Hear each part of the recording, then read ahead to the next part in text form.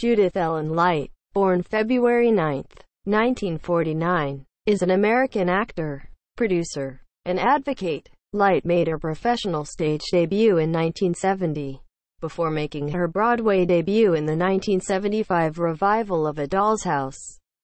Her breakthrough role was in the ABC daytime soap opera One Life to Live from 1977 to 1983, where she played the role of Karen Wolek.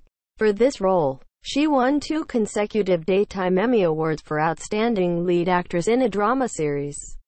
She later starred as Angela Bauer in the long-running ABC sitcom Who's the Boss? From 1984 to 1992, and was featured in many other television sitcoms, dramas and films. She played the recurring role of Elizabeth Donnelly in the NBC legal crime drama Law and Order: Special Victims Unit, 2002 to 2010, and also played Claire Meade in the ABC comedy drama Ugly Betty, 2006 to 2010, for which she was nominated for a Primetime Emmy Award in 2007. She received her first nomination for a Tony Award in 2011 for her performance in the original Broadway play Lombardi. In 2012 and 2013, Light won 2 consecutive Tony Awards for Best Featured Actress in a Play for her performances in Other Desert Cities and The Assembled Parties.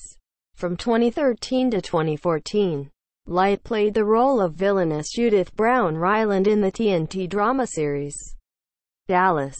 In 2014, she began starring as Shelley Pfefferman in the critically acclaimed Amazon Studios dark comedy drama series Transparent, for which she received Golden Globe, Primetime Emmy, and Critics' Choice Television Award nominations.